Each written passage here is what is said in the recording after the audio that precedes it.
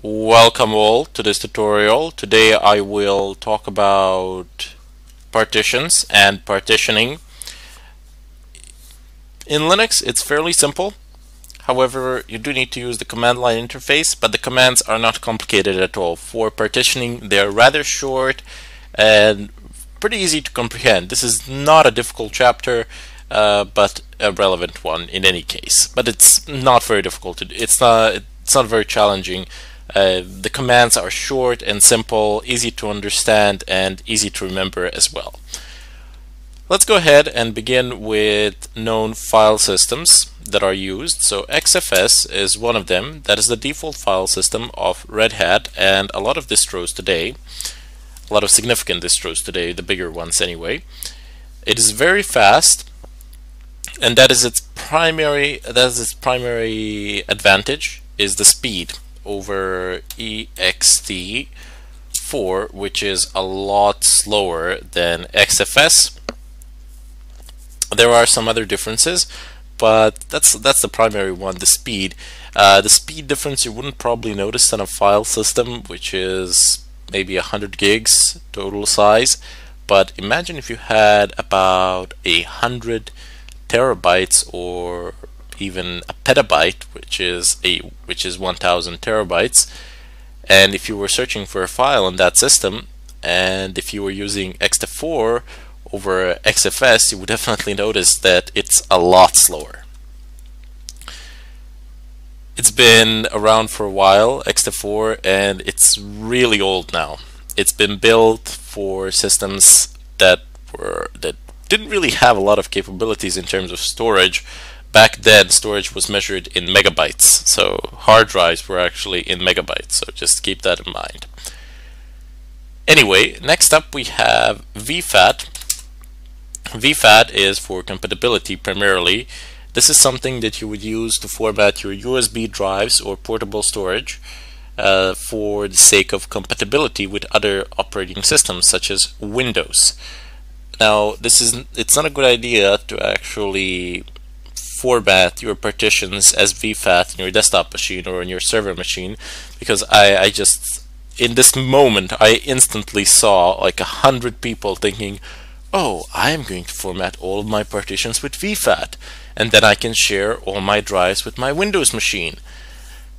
True, you could probably do that, although then you might as well format them as NTFS. NTFS, this is a file system used by Windows, but this is not something we do in Linux. That's equal to heresy, and you would significantly hinder your operating system. So just use XFS, which is it's not the latest one. There are some other ones that were supposed to come alive this year, but with Red Hat 7 and 7.1, but it would seem that XFS has remained persistent, and it has stayed the way it is. Anyway, in order for us to have a look at the partitions, well, we can either type in fdisk-l. Fdisk is a fantastic utility. It has been around with us for quite a long time now, and it has served pretty much all who have used it very well.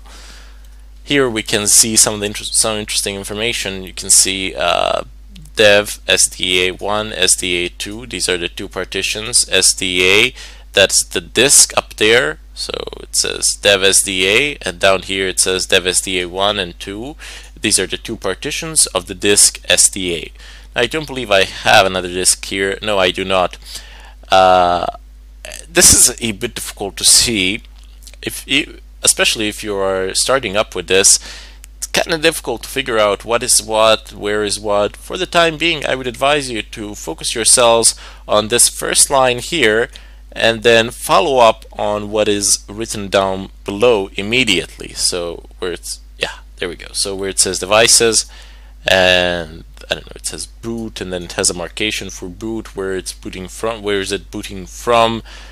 You don't actually need to pay that much attention to these lines here, as they are not that significant for you at this point of time.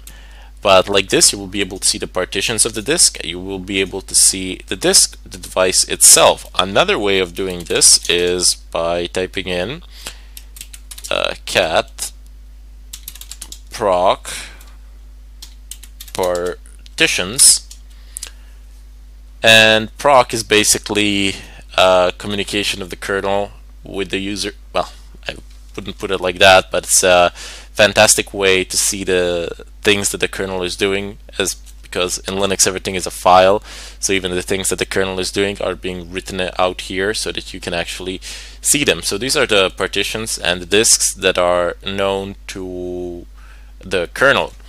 I didn't have to list the partitions. I could have done let's do ls proc. So you have a lot of things here. If I were to open, for example, this file, you probably wouldn't understand the contents of it. Doesn't matter, completely relevant for you now. But let me just show you. IO mem no, oh yeah, proc IO mem. It's just a bit of extra, I guess.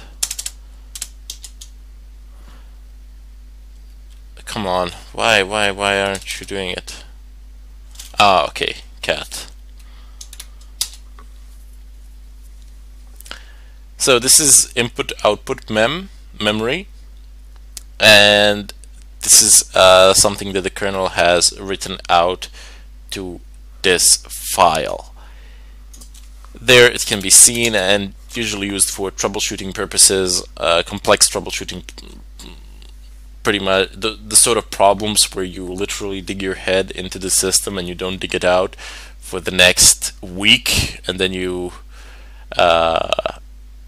basically don't go to sleep. You crash, your brain crashes, and eventually it reboots and everything is fine, hopefully. Anyway, let's stick back to the subject. So proc, and we're gonna have to go ahead and type in partitions, press enter, and here I can see that I have partition SDA1, SDA2, this is SDA, this is the disk, and SR0 is actually my drive bay, well, not my drive bay, my CD bay. So that's where I would put a CD into a computer, the physical place where I would put a CD into the computer. Anyway, can go ahead and dump the rest. Now at this point of time, I would like you all to go ahead and create an additional disk in VirtualBox for us to partition. This is fairly easy to do. You just go over to machine, settings, storage,